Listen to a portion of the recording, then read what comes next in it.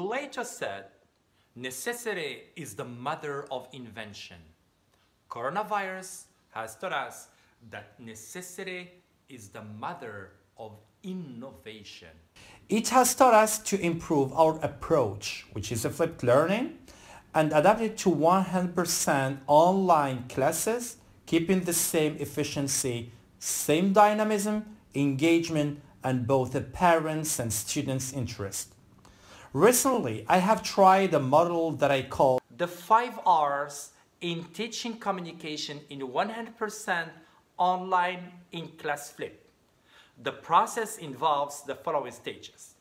Day 1, reload, remind, reflect.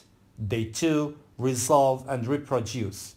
The subject worked on was multiculturalism in London, and most of the activities were on Zoom, PPT, Google Form, and HAYAP Academy website. The first stage, reload.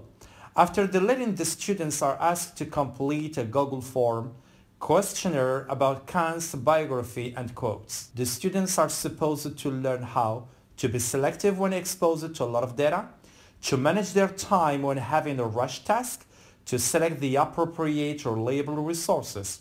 Then the students moved to Zoom breakout rooms where they shared what they have learned from Sadiq's biography, the rationale, using and reusing the vocabulary they have acquired when conducting different researches. Second, boosting confidence through discussion.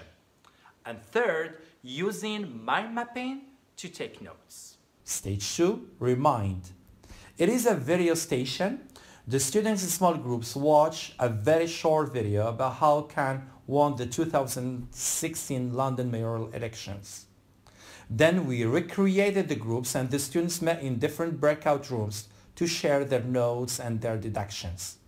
This activity helps developing the following skills: interaction, collaboration, group moderation. Reflect, which is now stage number 3. In this stage, the students are divided into small groups.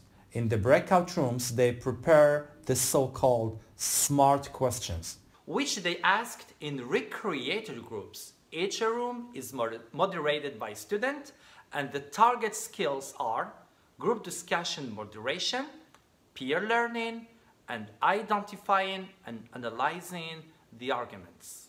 Resolve, which is stage number 4. It is a creative thinking and problem-solving stage.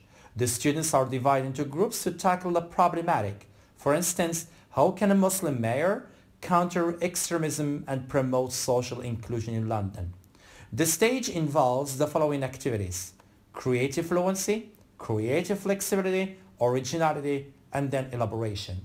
The students in recreated groups share their suggestions. This stage, which we can consider as the peak of the lesson, has plenty of goals. First, creative thinking. Second, problem solving. And third, group moderation. Stage 5, reproduce. It is a writing stage. The students should turn their informal discussions into a formal 5-paragraph essay. To conclude, the 5 R's in teaching communication in 100% online in-class flip is a very student-centered class. We're engaged in many activities and have a variety of materials. Equally important, we feel the balance between language building and soft skills development.